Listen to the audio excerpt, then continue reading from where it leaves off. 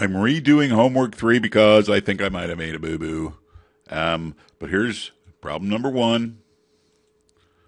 It is a repeated measures ANOVA within group ANOVA. I'm just going to run it as fast as I possibly can because I don't have a lot of time. Hold on. Always make sure you got the right data set. Ours is Tudor Marks, so we're going to go to Analyze. General linear model, repeated measures.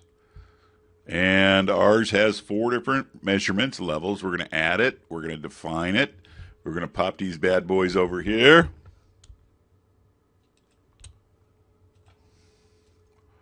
Model, contrast, plots, don't care. Save. Options, we always want options. Overhaul, we want the descriptives, the estimate of effect size, power, homogeneity variance. Important. This is a repeated measure. It doesn't use homogeneity variance. It uses the sphericity test. That's the Mauchly box that you got to look at. But let's click continue. Click OK. Here's the output. Let me line it up. So this tells you what your repeated measures were. Here's the mean of each measure.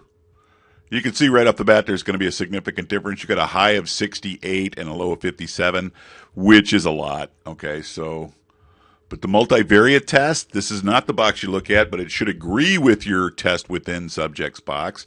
And this says that there was a significant difference. No, I take it back. This says there was not a significant difference, right? So, but let's keep moving. So the Mauchly test for sphericity, it was violated, okay, because the significance is less than 0.05. This was violated. So the assumption of sphericity was violated. If it is, you switch to what we call a sphericity correction measure. We're going to go ahead and use the Hunfeld because it's the biggest. So how that works is when you violate sphericity, you go to your ANOVA table, and this is it right here. Anything with the F scores in it, this is your ANOVA table.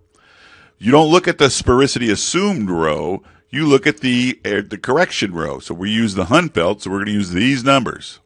Okay, according to this, the significance was less than 0.05, so we can say that, yeah, there was a significant difference between the 4 Tudor marks, okay? And the rest of this, well, this is contrast. We don't do contrast. And there was no between group, so we don't really care about that. But that's it. So let's look at the answer sheet real quick.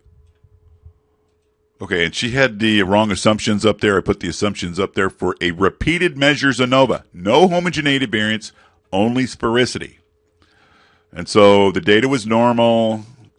Independence was assumed. Sphericity was violated. We switched to the Hunfeld correction, and that's what we used when we looked it up on our ANOVA table, right? We looked at the corrected values, and there was a significant difference. The effect size from the table above, 0.346. The APA write-up is as follows. Blah, blah, blah. You can slow this video down if you want. Blah, blah, blah. Okay.